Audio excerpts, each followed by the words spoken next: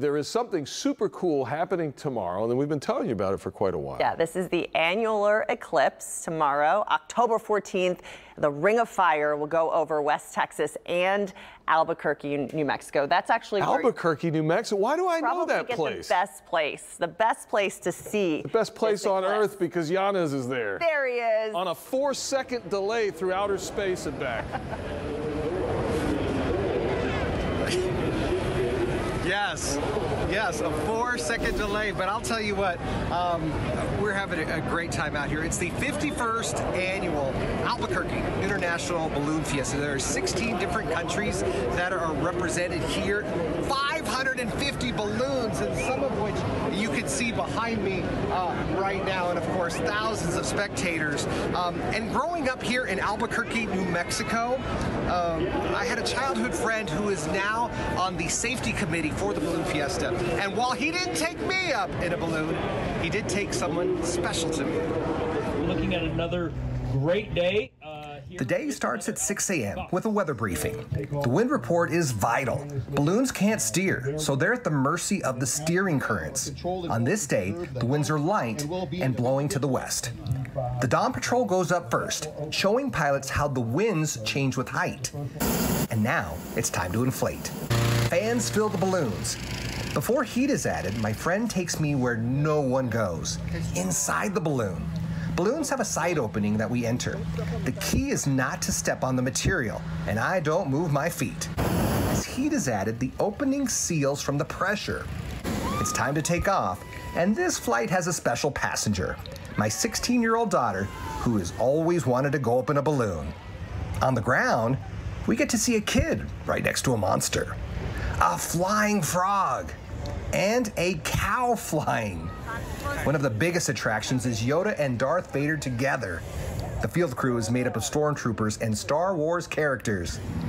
In the air, my daughter sees hundreds of balloons taking off in the sunrise. The Balloon Fiesta runs through Sunday.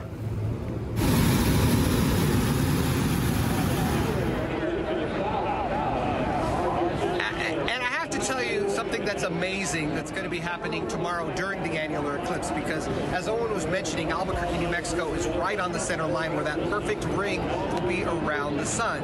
So at that time here, Mountain Time, 10:34 to 10:39, there are going to be hundreds of balloons that are going to stay on the ground and are going to be lit for those 4 minutes and 50 seconds while there is a ring around the sun. And so you're going to have the glow from the balloons as well as an annular Ring of Fire eclipse, which should be an incredible view to see tomorrow morning. And of course, after that, it moves into West Texas. Yeah, you know, we think about this Balloon Fiesta, which we talk about every year, and we always bring up the fact that you're from Albuquerque, and growing up, you know, this is a typical sight. Anyone who's from New Mexico knows this is a gigantic deal. And one of the fun things they do is in the evenings, they're able to put the balloons up and they get them lit up, and it's just such a different experience. But Yanez, we're going to essentially have nighttime during the day for you specifically with the way this eclipse is lining up to Albuquerque.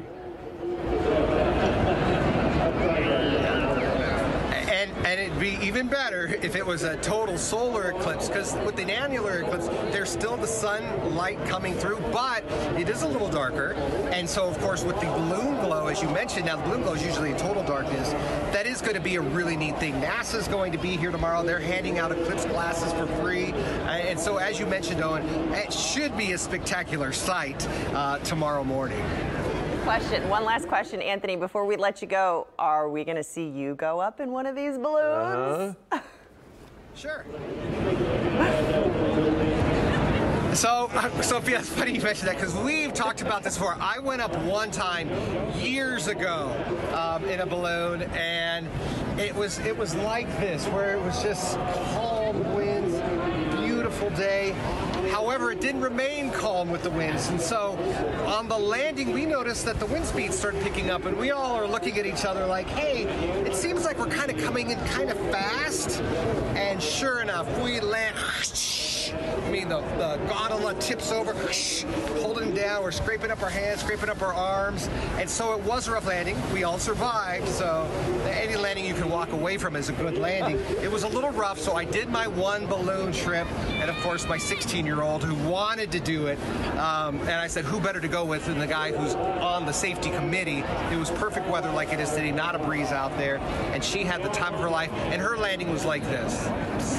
Just gentle. So she had the perfect experience. And this is something that a lot of people don't understand about these balloons is because they're in some respects so fragile. I mean, you could have a weather system miles and miles away and a gust of wind comes out of nowhere and all of a sudden you're getting pushed in a different direction. My balloon experience was in North Texas a while back, and at one point we lost altitude to the point where the gondola hit the tops of the trees and we were like, oh my goodness, and then almost into the field, and my man, the pilot, lifted us up at the last second.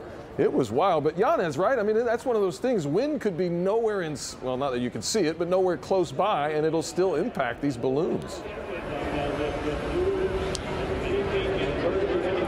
Yeah, because you think about how they do a forecast. Your forecast is for this spot, and they do a great job of looking at all the different recording stations around the area and say, here are the different winds.